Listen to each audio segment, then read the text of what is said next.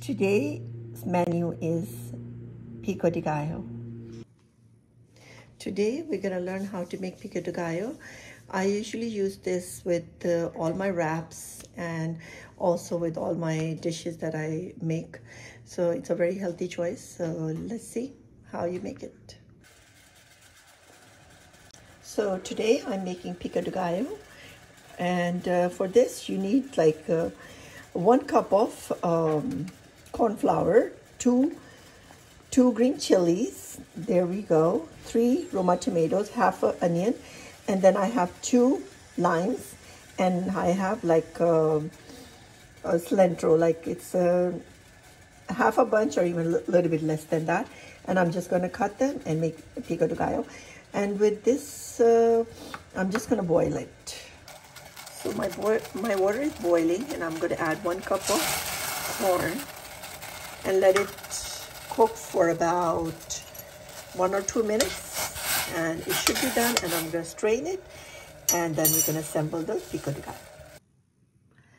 I forgot to tell you, I will be adding a half teaspoon of black pepper, crushed black pepper, and half a teaspoon, even less than that, maybe quarter teaspoon of salt, because we will be adding lime in the recipe. So don't add too much salt. Maybe 1/4 of a teaspoon is good enough.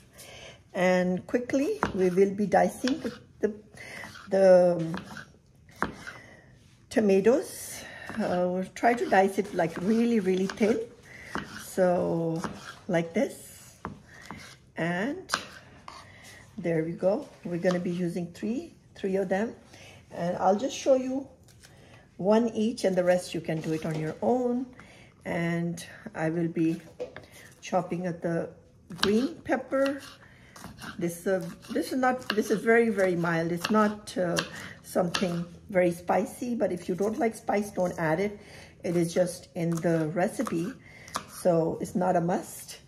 And then I'm going to be chopping up some cilantro.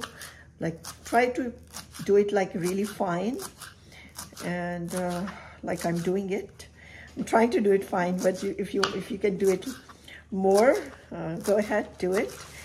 And there we go. I have this, and now I'm gonna be using half an onion.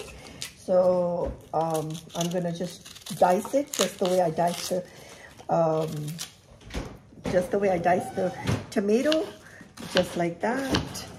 And then in the end, I'm gonna mix all of them, and I'm just gonna add lime in it. And also my corn is being boiled.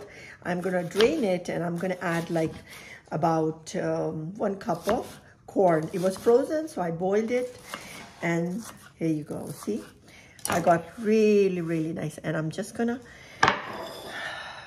put everything together just like that, and I'm done. See, it's a really nice. And now I'm just gonna quickly add some lime in it. Here you go, that's the lime, and I'm just gonna add it just like that. And I'm gonna mix it. I'm gonna add 1 more because I like my pico de gallo very limey, so I'm gonna add this. And now I'm gonna add this salt and pepper, just adding it, just mixing it nicely. See, it's all done, and I'm just gonna add the corn now, and then my pico de gallo is done. So now I have drained out this corn, and I'm gonna add it to the pico de gallo.